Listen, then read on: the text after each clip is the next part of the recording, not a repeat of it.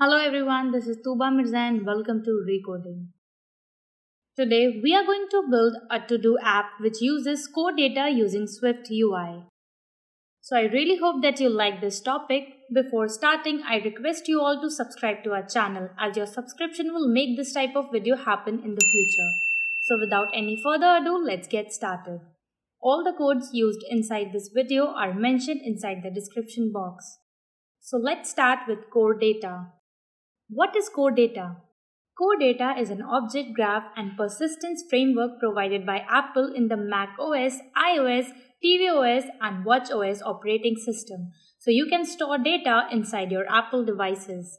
CoreData is used as a wrapper for the SQLite database and it's used to save and present any type of user data. It is also called the native solution to store data. Other than this, there are RelDB, Firebase, Firestone, and more. While there are some other solutions to save data that are provided by Apple are Keychain Store, Property List File, and User Default. Now look at how the CoreData works. CoreData first and foremost manages an object graph. An object graph is nothing more than a collection of objects that are collected with one another. The CoreData framework excels at managing complex object graphs. Now let's suppose we need to create a ToDo app. We first need to create an object graph which we named as ToDo. This object graphs consist of many entities.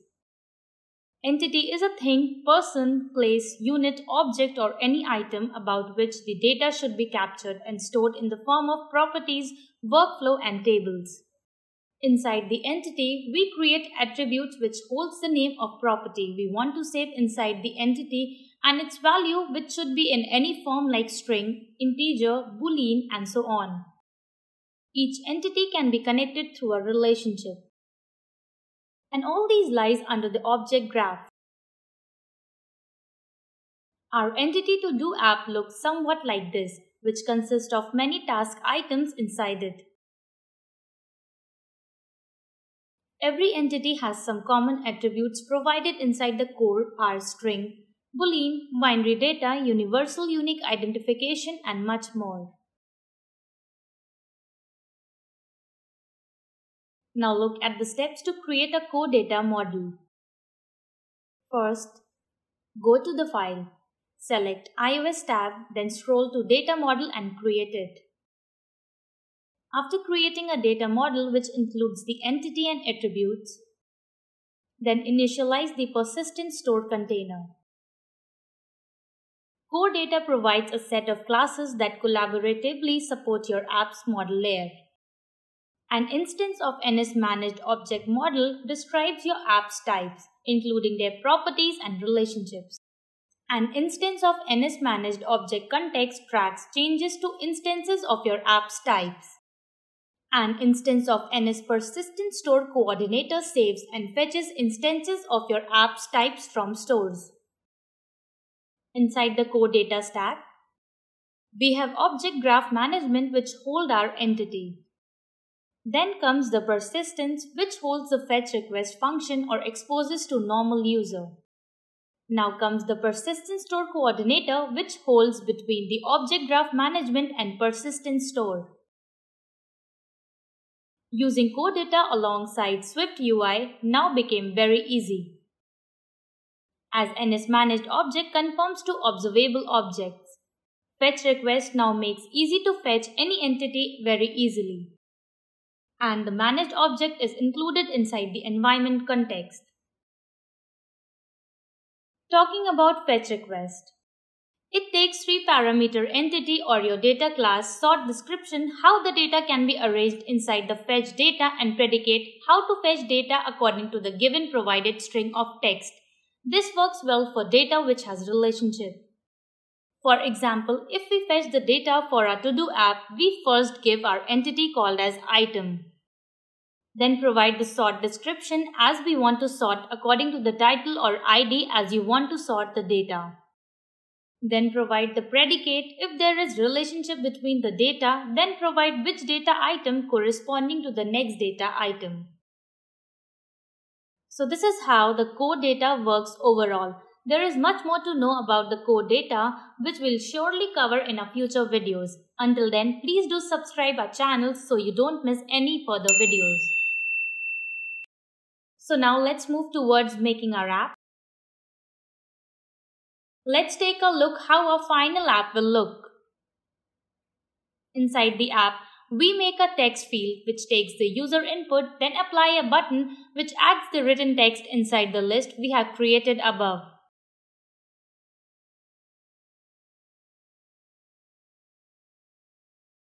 So now let's create our app.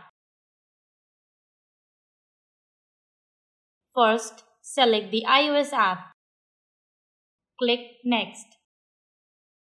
Then name the project as you want, then click Next. Then save into the location and create the project. First, we need to create the data model to press Command plus and Command and select the data model icon and create a data model file.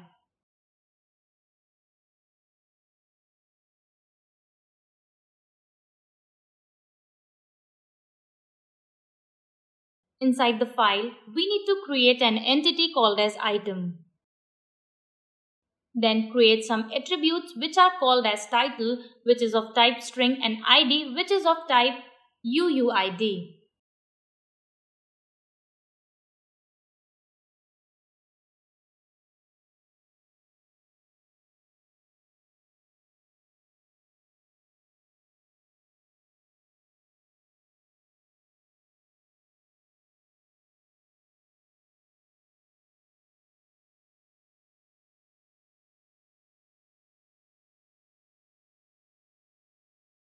Now create another Swift file.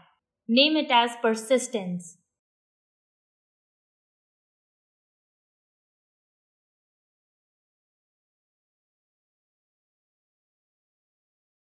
Inside it, first import CoreData.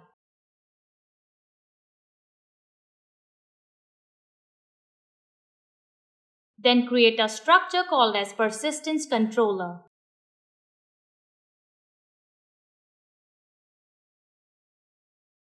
Inside it, create a constant called shared, which will instantiate the persistent controller class from the CoreData. Then create a constant container which is of type NSPersistence controller. Then we create an initializer which initializes when the structure requires init adds attributes in memory, which is type of bool, and initialize as a false, which will check that if the CoreData model is available or not. Now set the contains to NSPersistent container class and add the name of the CoreData model file. Then we check for memory. Container do not persistent store descriptions.first.url. This will fetch many files inside the URL. We only need the URL for the first file, which equals to the URL, and provide the root file.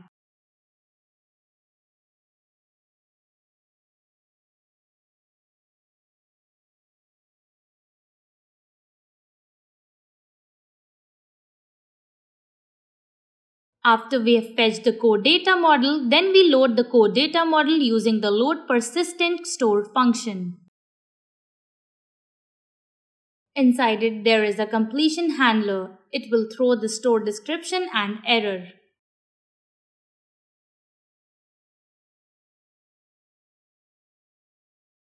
If there is an error, throw the error as a fatal error.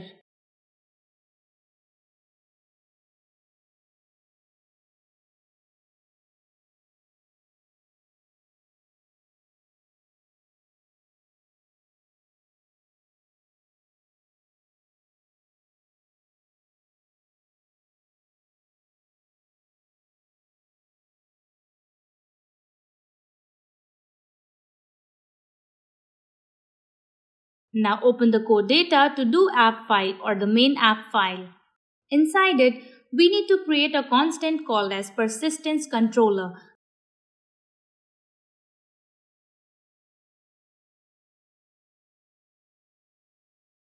which equals to persistence controller.shared, which initialize the persistence controller when the app starts. Then we can send the data as an environment as managed object context and provide persistence controller.container.view context.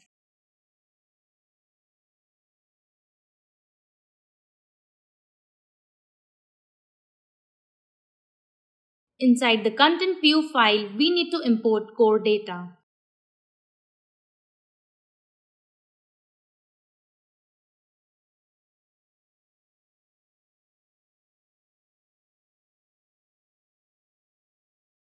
Then require environment managed object context and name it as view context.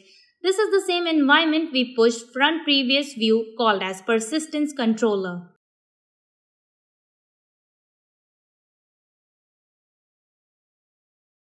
Then we can use fetch request feature of SwiftUI. Inside it, provide the item.entity as entity. Provide sort descriptor, which consists of an array of sort descriptor. It only tells how data appears finally.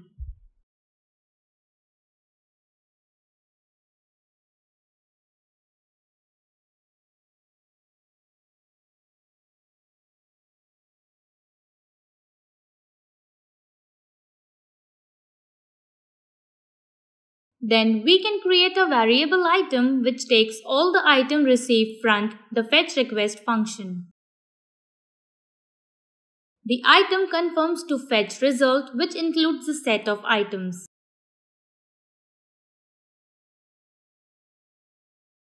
Then create a state called as task field which store our text data field.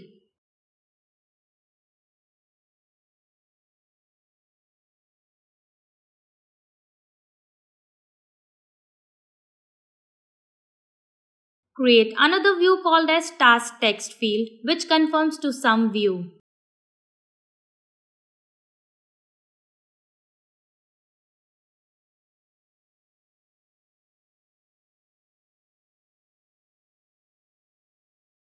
Then inside it create a stack.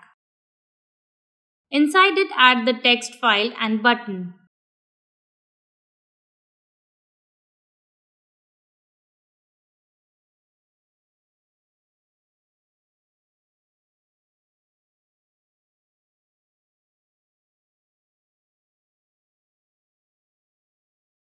Inside the button, we need to add image which shows icon from SF symbol library.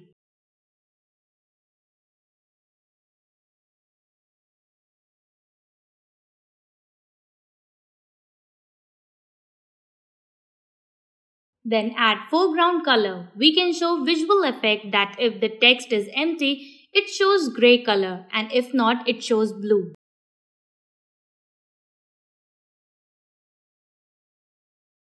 Then set the font size as large title.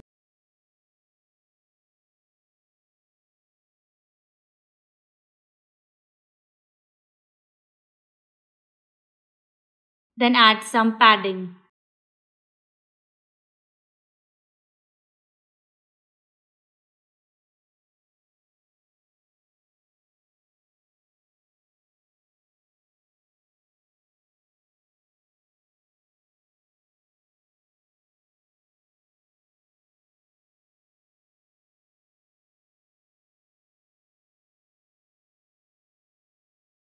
Then create a background, then add a rounded rectangle inside it.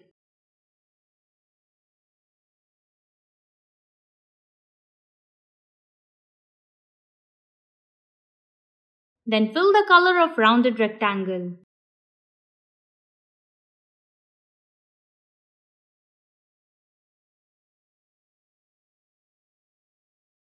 Add some appropriate padding into it.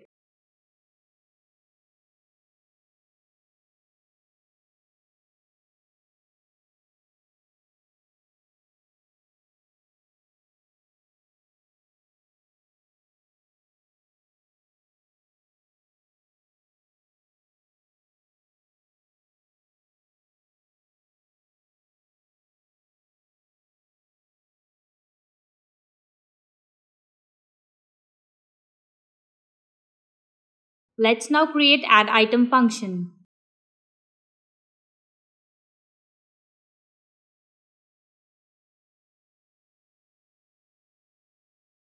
We need to create a constant and set it to our entity and add view context inside it. Then we set its appropriate fields as we need to provide the title and ID.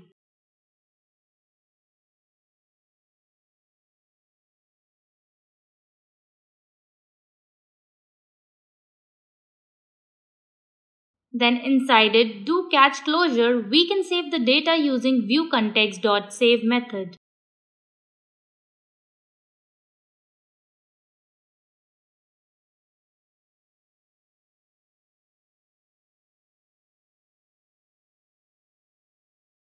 And inside the catch, we can print out the result.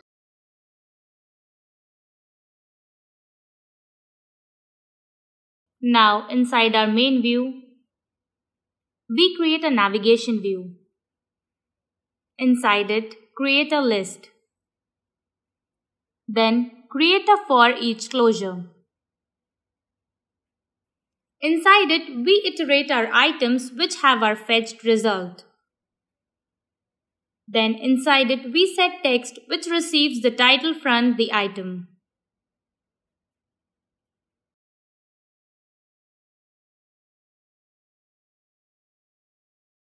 Then we can set list style as sidebar list style. And add overlay our task text field and align to it bottom.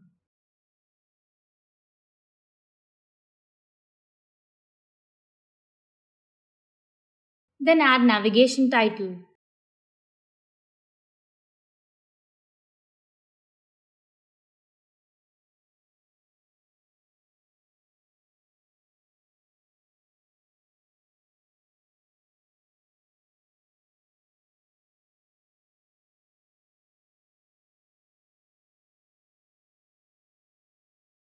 Now let's fire up the simulator and check it out.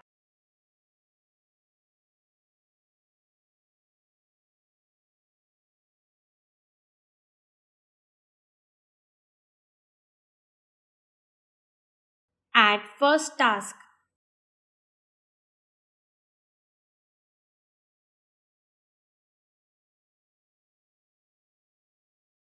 Then add another task.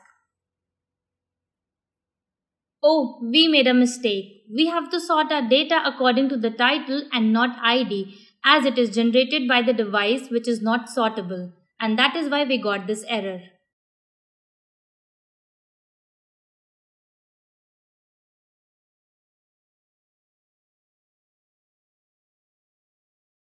Here you can see that we can easily add items.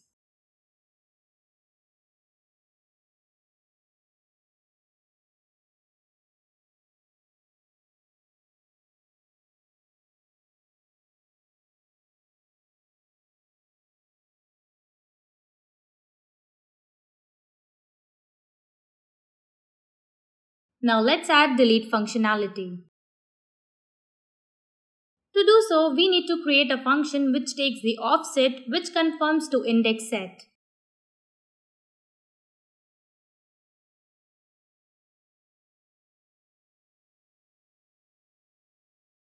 Inside the main function, we loop through the index set and we got our index. Then set it to the constant we have created.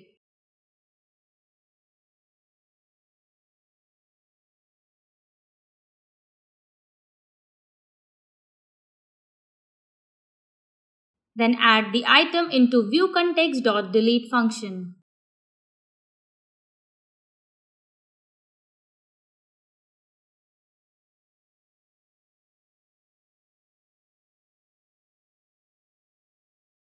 And we can finally save our view context in do try closure and print if any error occurred.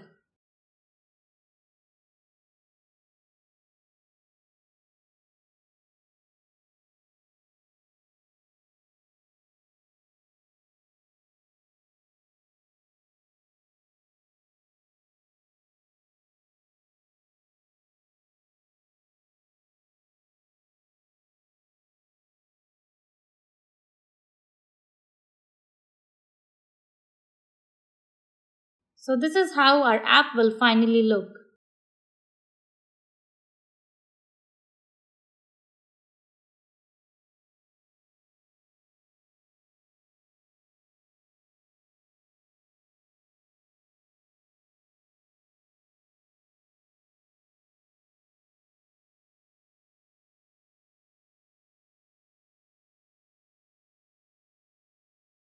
I really hope that you liked and enjoyed our video. Do tell us what you liked or disliked inside this video in the comment section.